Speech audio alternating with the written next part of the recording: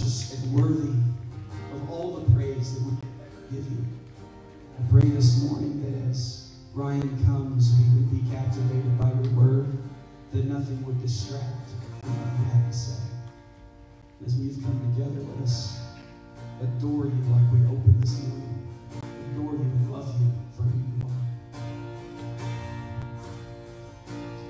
Oh, come let us adore you. Oh, come let us adore you. Oh, come let us adore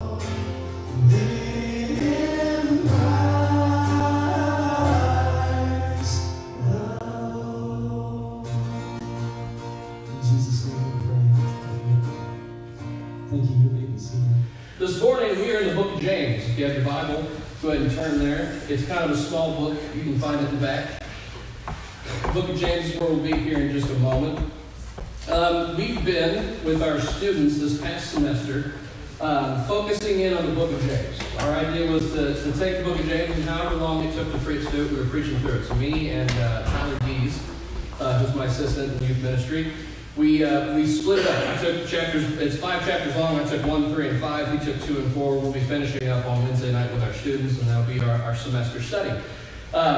And we took James. James is one of my favorite books in all the Bible. It's weird to say you have a favorite book of the Bible. They're all good. All of them are great. But we all have our favorite parts, don't we? We have those parts that have hit us harder than just about anything else, right? You got those verses that sometimes, I love being in the position I'm in sometimes, because sometimes I'm up here when Pastor reads Scripture. I can tell when a verse is particularly true in your life, because I always see some people react a different way by what they hear. I can tell what your life verse is because you usually close your eyes when the pastor's preaching.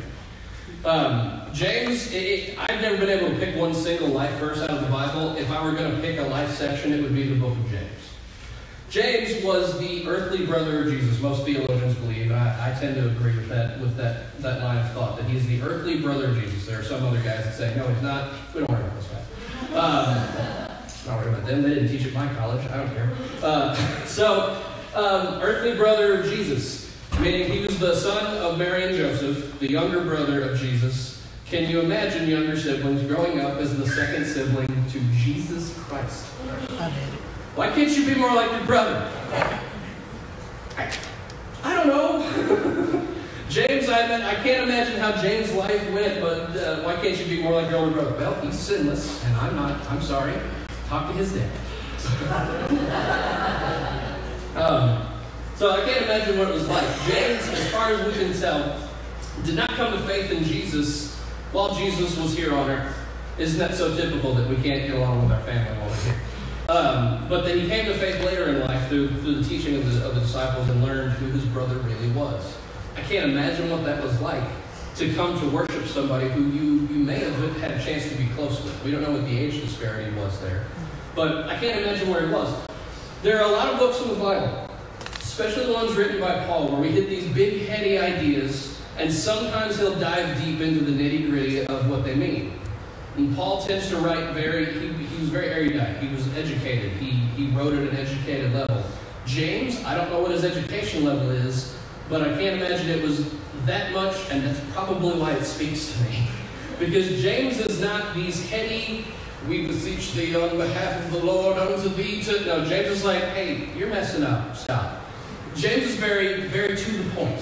James always gets his point in there. He says, if you're going to live this Christian life, if you're going to follow after this Jesus, if you're going to name yourself a Christian, here's what it looks like. And he puts it very simply. And it needs to be simple. Otherwise, people are like, hey, what do you say? It has to be simple. And so James puts it very, very simply. We've been working our way through James with our students and kind of taking it through this lens. The idea that one needs to make their faith their own. And so we've looked at, and I've probably quoted this before, but youth pastors have been dealing with this problem, that about 90% of our students come through youth group and head right out the door when they graduate and don't come back. And so we started looking deeper into, well, what are the 10% doing that the 90% are, and how do we change that? And for a long time, the way we looked at it, I think we looked at it too simplistically, was, well, those 10% are serving, so let's get these kids something to do. Here's a wash rag, go wash something. Go say hi to people in the parking lot, go put some cones out. I'm not knocking any of those jobs in the church. Here's what I'm saying. If there's not a heart to serve, and we hand somebody an area of service, they're going to put it down and walk away. So what is the difference then in those 10%? I think, and this is what Scripture has led me to believe, in my experience and where my prayer life is and what Scripture has led me to believe, is the difference between those 10% and the other 90% is not that they're serving. It's that they have a faith that has its own legs. They have a faith that stands on its own. I don't think that is a check mark just for a high school student. I think that's for you and me as well. To check, does my faith really belong to me? And that's what the blank sheet on the back of the thing will say that we're starting in this morning. Making your faith your own. Some ideas here to find out, some questions we can ask ourselves. And this is the simplest way I know how to explain it. But if the only time you open your Bible is when someone stands in front of a group of people and says, turn to the book of, your faith may not belong to you quite yet. Or it may have been yours, but it's not now. I'm not saying you're not saved. I'm saying your faith, that gift of God, it's the gift of God, our faith is, you've stepped away. Faith is like a muscle. We've got to work it out every day, otherwise it gets flat. Anybody ever been in better shape than they're in right now? I used to do ballet at Central Baptist. You guys have seen those guys out there jogging. I dropped 70 pounds in 6 months. It was a dramatic weight loss, and I hated the first 2 weeks. Whew, those were bad. But I was in good shape. I could run. And the way I knew I was in shape, it's weird how you figure it out. I knew I was in shape when I could run and not think about it. Those of you that have gotten in shape know what I'm talking about. When you're running and it's terrible, you're like, I hate this. I don't want to do this anymore. And when you find yourself lost in thought in mid-stride, you're like, oh, hey, I'm in shape. This is cool. Not anymore. It didn't. No. Food and other jobs have moved me on. A desk job will wreck you, won't it, everybody? Yeah. We gotta get up and move. Okay, I'm not getting on that. I am definitely not preaching on getting in shape. Not around this holiday. ADD's a wonderful thing. We took a turn. I don't even know where we were. This idea of making our faith our own. If the only time you open your Bible is when somebody says turn to the book of, yours may not belong to you yet. If the only time you pray is when someone stands in front of a group and says, let us pray, you may have set your faith there. You may have handed it off to somebody. The way I describe it to our students is you are being spoon-fed your faith right now, and that's not a bad thing. We're trying to get something that catches, but at some point you need to take hold of what you believe, why you believe it, and let it do something through life. Let God work. If your faith is not causing an opportunity for God to work in your life, you may not own it right now. It may not be yours. But praise God, He's not done with us yet, is He? And so we can always come back. We can always pick it up. We can start working out. But for those of us that have gotten in shape later, we know that getting back in shape was always worse than staying in shape in the first place. It's rough. Let's take a look. We're going to pick through the first 3 chapters of James. We're not going to read the first 3 chapters of James. And so some of you hear that and think, we're going to be here until Thursday. We're going to pick a few places out of James. And these were the major points we hit as we were studying through James with the high school and middle school students. So for you guys, refresher course. All right, here we go. In the book of James, we'll get there in a second. When we set our faith aside, when our faith doesn't belong to us, but we're trying to live this Christian life, and we're supposed to be more mature than we are, we tend to make rookie mistakes. We tend to get entrapped. I was entrapped just this morning by the ladies' Sunday school class. I was walking past, and I see Amy reaching for the door, trying to shut it from her chair, and she can't quite reach. And she says, hey, can you shut it for me? I said, yes, no problem. I only saw Amy. And now I'm leaning in to shut the door, and I see Catherine teaching. She goes, what, was I too loud for you? And then all these eyes just turn my direction. How dare you? Whoa! Pump your brakes, ladies. I'm just trying to help somebody shut the door. We've been in that situation now. In marriage, it looks a lot like, well, it sounds a lot like Do you think she's pretty? Woo! Let me save your life ahead of time. You guys, take notes here, okay? When she asks, do you think she's pretty? Don't look. Your head doesn't move. It stays right where it is. You got it? Head stays. Do you think she's pretty? Well, being as you're my standard of beauty, sweetheart, obviously not. Who are we talking about? I just saved your life. Take notes. That's how you do it. Okay? When she comes out of the dressing room, does this make my back end look big? Don't look. You look gorgeous, sweetheart. Look her dead in the eyes. Do not look down. Eye contact. Keep it. These rookie mistakes are what we tend to fall into in our faith when our faith doesn't belong to us. And so we start falling to stuff that we knew years ago we thought we had beat. Or this besetting sin that we thought wasn't a big deal anymore pops back up. It may be because we're not taking care of the basic things that we're supposed to hang on to. So we take a look at the steps to owning our faith, and they're found through the book of James. I just pulled out 3. Let me encourage you. If you're looking for a book to study in the Bible and you don't know where to start, go to James. It's so deep.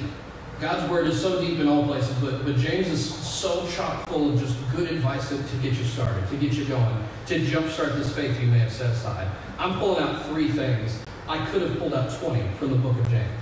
I'm simply just grabbing some of our bigger ideas here.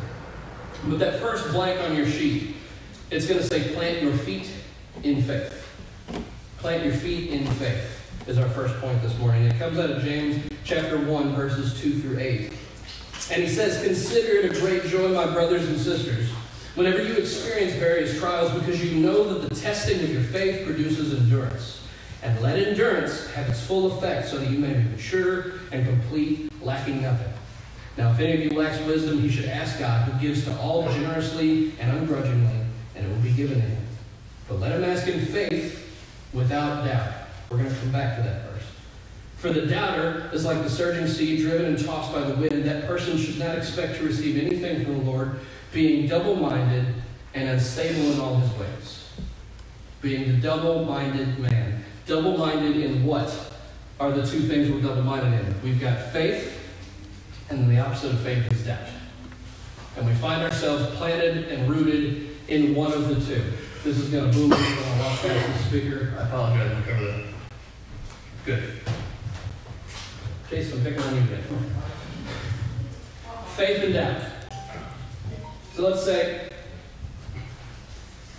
we're talking about the difference between faith and doubt. All right, stand just on that side for me. Thanks, man. I'm going to give you a little shove. All right, we're friends, right? We're good? Okay, we're going to be okay after this? Just a little shove, nothing big. Small shove. No big deal. He withstood it. He's going to live. Is your mom in here? No. Okay. I just shoved him hard. Yeah. All right. Do me a favor. Put one foot on the chair. I'm going to give you the same shove, okay? Not as easy, right? You made it look easy because you're trying to look tough. I get it. Rachel, look away. He doesn't have to look tough when you're looking. It's harder to do there. Thank you very much. Give Jason a hand. I appreciate it. The difference in faith and doubt. And the difference in the double-minded man versus the single-minded person standing in their faith is where are we planted? Are we planted in faith in a solid place with sure footing, so that when wind and waves, as the Bible always calls them, the things of the world are going to throw at us, come along, we take a little knock, but we're okay.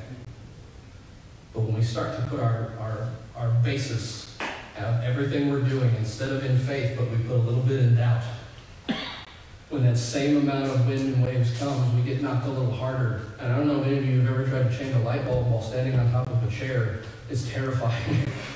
Now imagine that is the idea that you've taken yourself completely away from faith. I'm putting in faith that I'm not going to fall off the chair in front of all of you. And now I'm in a place of complete doubt. I've walked away from what I know to be true, and I've stopped leaning on God and all the little things, especially in the big things. And I've put everything I've got in doubt. And now, and I didn't mean to, and I didn't even realize it happened. And it wasn't like I specifically set out to move away from God because I didn't trust him, but all sin is based in a lack of trust. Now my feet are firmly planted in doubt, and when something comes my way, I've got a much larger fall to take. Double-mindedness means that we're standing here. We think we're doing okay because we've got one foot in. I'm going to church. I'm reading the Bible while I'm there. I'm I'm trying to use what I've got there. I'm even serving. But we still got one foot in doubt. I've never shared my faith. When trouble comes along, the first thing I do is complain rather than get to my knees on prayer. We're living that double-mindedness. And the double-mindedness makes us unstable in every possible way. Faith and doubt. James will later go on to talk in that book about what we put in versus what comes out, the garbage in, garbage out principle. That whatever we put in is what's going to produce, and he uses agriculture to describe it, that whatever we're sowing, we're going to reap. Faith and doubt is like filling a well full of water and gasoline.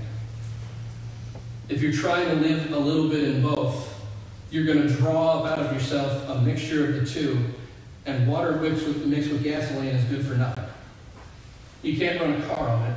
You can't drink it. It's just a substance that you can't do anything with. And if you're producing something that comes from both faith and doubt into your life, it is an unblessable existence. It says that God wants to bless us, those of us who stand in faith with everything we have. We've not compartmentalized. We've not put any hope anywhere else. We're putting it all in Him, and we're acting in faith. Not just living in faith. We can say what we believe all day long. We're acting in faith. He'll bless it. But if we're acting partially in faith and partially in doubt, He says He won't. And that's not me. That comes out of James chapter 1. So, plant your feet in faith. Pray in faith. Act in faith. Talk in faith. When you pray, some of us feel like our prayers aren't going past the ceiling. We got to pray in faith because it's not about what we're praying, it's about who we're praying to. He's proven Himself faithful. He'll prove Himself faithful again. It doesn't matter what you've got to bring Him, it's just that you bring it to Him. Act in faith. Are we, and we'll talk about that here in a second, but acting in faith, when we make a move in our life, do we make the move and then pray afterward, Lord, I hope that was the right decision? I've done it. I ended up in a job I didn't like. I hated it, actually. Worst job I've ever had. Because I made a move in my life without checking with the Lord. And we do that sometimes. We make a move and we're like, oh, I forgot to pray. I pray that. Okay, I'm good, right? Nope. This is not what I'm supposed to do. And then talk in faith. The idea that when you feel yourself coming up on a major complaint, that's doubt speaking. And doubt is where sin is born. So we've got to learn to talk in faith. Let's run on to chapter 2. So plant your feet in faith. And the second one on your blank sheet there, put your hands and feet to work. So it's not just, it's planting it in faith. So I'm saying plant your feet and then put your feet to work. Which are we supposed to do? It's both. If you've ever seen a runner run a race, they plant their foot placement at the start of the race is incredibly important. They plant their feet on sure footing before they start running the race. So we get to a place where we're safe and secure in the Lord, and that's where our faith is based in, and then we take off. Put your hands and feet to work. Chapter 2, verses 14 through 18, he moves on. He talks a little bit about the sin of favoritism. They had trouble in the church at that time because rich people were coming in, and they were wanting to give more favor to the rich man sitting on the pew and telling the poor person, here, you can sit on the floor. And he says this isn't the way it's supposed to go. You're supposed to treat everyone with the same way the way that God treated them. Someone's worth is wrapped up in what someone's willing to pay for them, and Jesus paid it all. And so their worth is exactly the same, no matter what their earthly worth may seem to be. We're looking at what their worth as a person. And then he comes down to this idea. In verse 14, what good is it, my brothers and sisters, if someone claims to have faith, but does not have works? Can such faith save him? If a brother or sister is without clothes and lacks daily food, and one of you says to them, go in peace, stay warm and be well fed, but you don't give them what the body needs, what good is it? In the same way, if it doesn't have works, it is dead by itself. Skip down, he gives the example of Abraham's faith and how it produced works when he was asked to do something unthinkable, and Rahab's faith when it produced works when she was asked to do something incredibly dangerous. And then he comes down to this conclusion to what he's talking about. Verse 26, he says, for just as the body without the spirit is dead, so also faith without works is dead. He's not saying you're not saved. He's saying you're dead in the water. You're not moving. I'd like to ask a painful question this morning. How many of you have lost someone you love? That's most of us. Most of us have lost someone we love, someone we're close to. We go to that funeral. And maybe it's an open casket. And for those of us that have experienced that, we know that when we go and we see our loved one laying in that casket, they don't quite look the same, do they? There's something not there. The essence of who they are, what made them who they were to you, isn't there anymore. It always makes them look just not quite right. And the mortician can do an amazing job, but there's something missing. That's what our faith looks like to a world outside the church.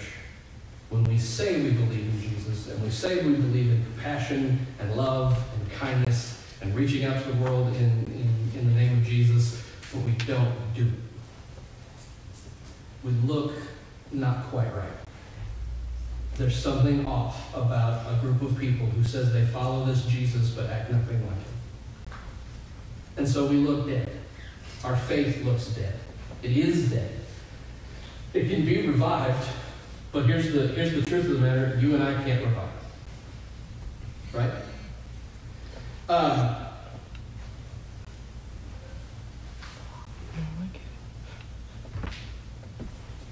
They don't just look like that.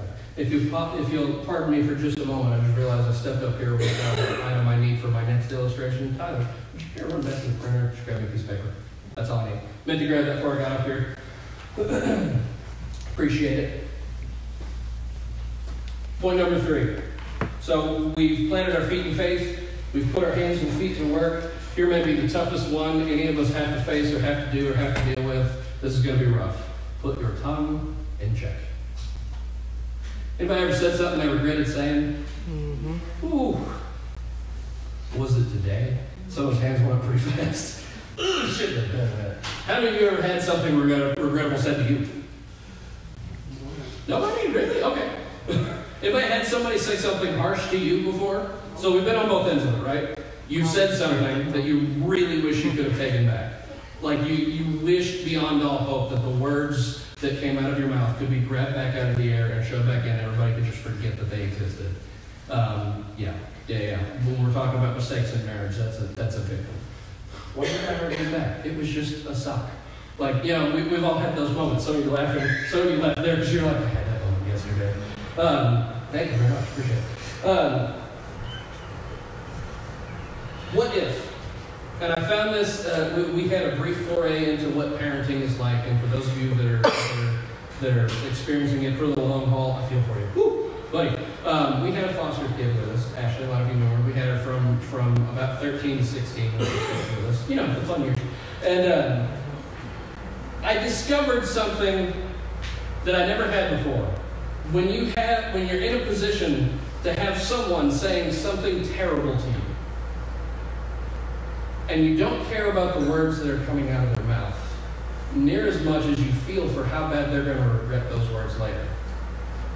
You care more about the person and how they're going to feel later than what they're saying. Does that make sense?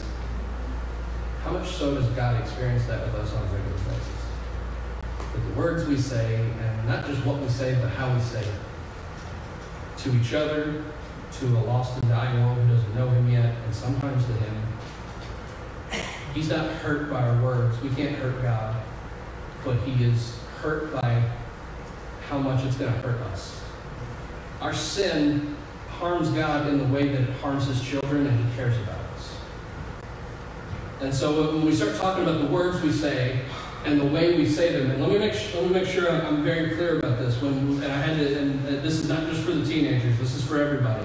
When the Bible talks about the tongue, and what we say is talking about our communication. That is not just spoken, that is written, that is posted, that is whatever way we communicate. So social media falls under this too. We have to apply biblical rules across every meeting. So this means everything. So reading that in this light, we take a look at chapter 3. And this is where he reserves some of his harshest words in James. He says, "Not many should become teachers, my brothers, because you know that we will receive a stricter judgment. For we all stumble in many ways. If anyone does not stumble in what he says, he is mature, able also to control the whole body. Now, if we put bits into the mouths of horses so that they obey us, we direct their whole bodies. And consider ships. Though very large and driven by fierce winds, they are guided by a very small rudder, wherever the will of the pilot directs. So too, though the tongue is a small part of the body, it boasts great things. Consider how a small fire sets ablaze a large forest. And then he starts describing this little muscle that all of us have inside of our head. And what he really, he's not talking specifically about it, he means the way we communicate with the world around us.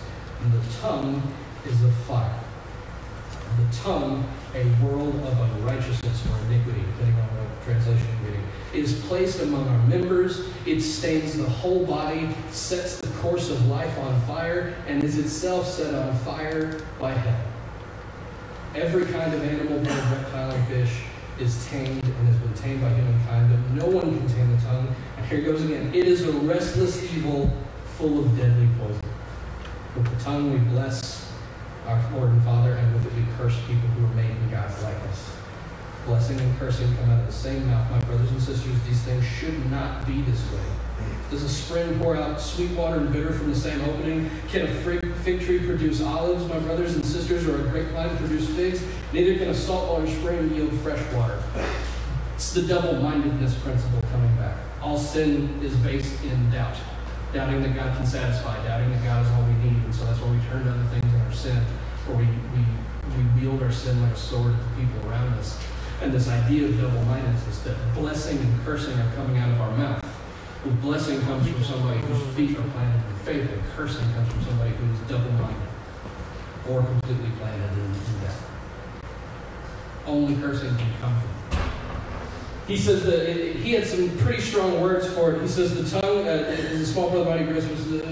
Consider how a small fire sets ablaze a large forest. And then he says the tongue is a fire. The tongue, a world of unrighteousness, is placed among our members. It stains the whole body, sets the course of life on fire. And this part is interesting. And is itself set on fire by hell.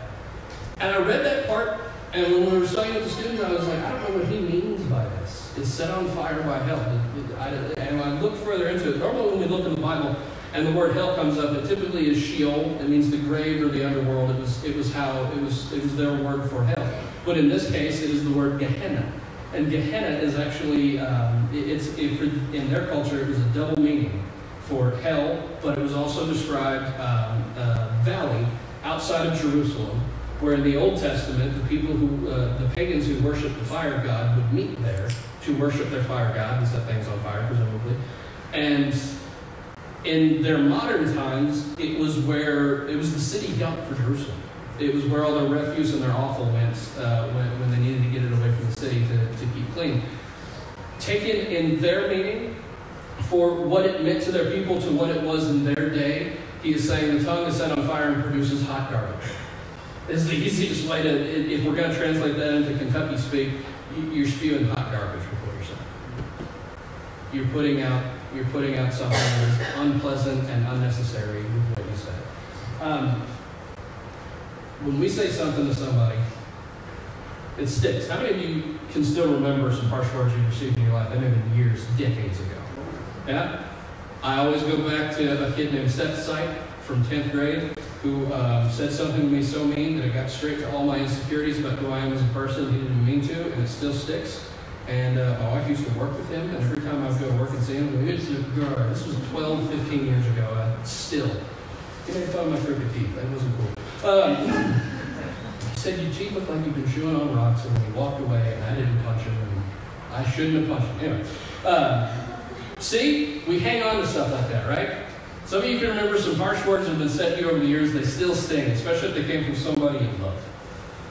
We try to forgive and forget. We move on. But sometimes when there's one that's stuck, that maybe we never got a chance to go forgive that person, or they never apologized and we're letting it stick in there, we're just holding that grudge. But when we say something, every time, whether we apologize or not, what we say sticks.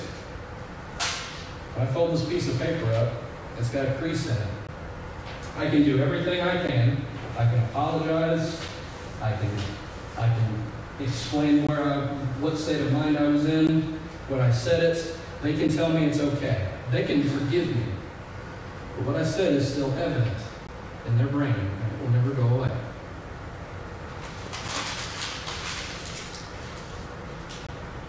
Some of us have lived a life where one thing after another, something said, something done, something handed to us, has left another little crease each time. And sometimes the person walked away without ever caring if that crease got unfurled or made okay. And we're walking around, scarred and beat up. And you and I would have every right to turn around and use what's been used against us to use against somebody else. It's fair, but it's not gracious. Right. God's grace calls us to forget the scars that have been imposed on us and instead think about the scars that have been imposed on our Savior when we're speaking to someone made in His likeness.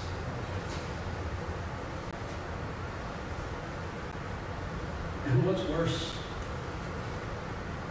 than us walking around with these scars we've accumulated over the years is that some of us are putting these on other people.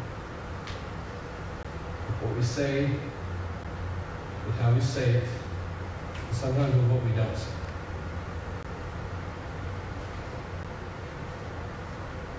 God's calling you to talk to people in a way that you understand they were made in His likeness. He's calling us to communicate with people. And I don't have to tell you guys that the communication that exists in our world today is not getting any better. We're eating each other alive. The only time the church comes together anymore is when someone said something nasty on Twitter to someone else, and we all want to see what they say. We get excited for the big moments. We get excited for the big monumental things.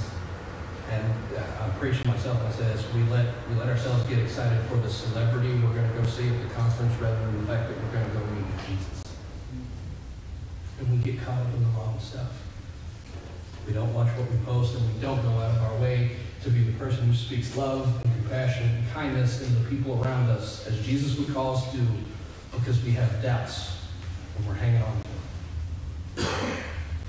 I don't know where you're at this morning. I don't know what doubts you're hanging on to, but we've got to recognize those in ourselves, because every sin we commit is based in some sort of doubt. All of them. Doubt is the breeding ground of sin. Doubt that God can, doubt that God will, doubt that God is enough. All of those doubts cause us to sin.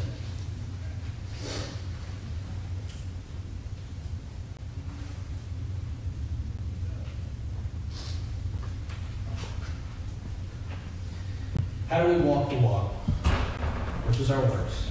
How do we talk the talk, which is our talk? And this is where I'm going to finish, and if you want to get ready for an invitation.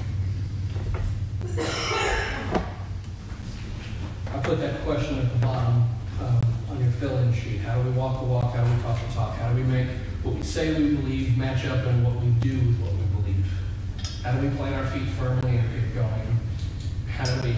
And it's interesting. It's interesting the place we come to. How do I talk the talk and walk the walk? It's very simple. Be still and listen. Some of us are trying to match up and get our walk matched up with God and get our talk matched up with God when what really He's calling us to do is to stop and be quiet. We think we're mature enough in the faith to get this thing back on track. And that means we've gotten to a place, and this is what I do every time. I think I've gotten to a place where I can get things back on track. The Bible never tells me to put my faith back on track. It tells me to go to the one who gave it to me in the first place.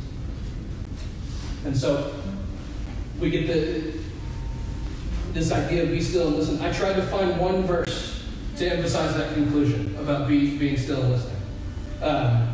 Instead, I found dozens. Dozens and dozens.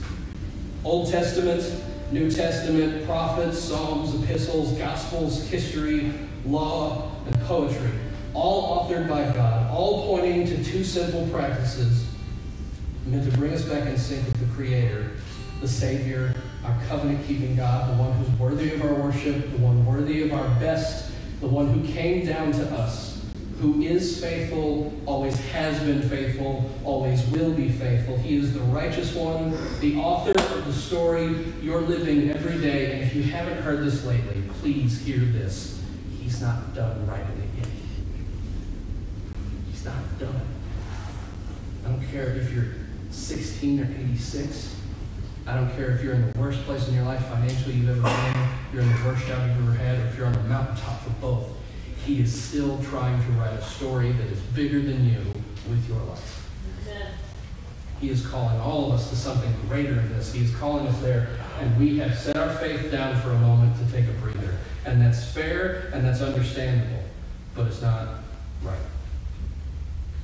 We're supposed to cling to that faith with everything we have. We're supposed to cling to Him with everything we have. We need only to be still and listen for what we do next. Would you bow your heads and close your eyes with me this morning? Always want to have a time of meditation when we end service.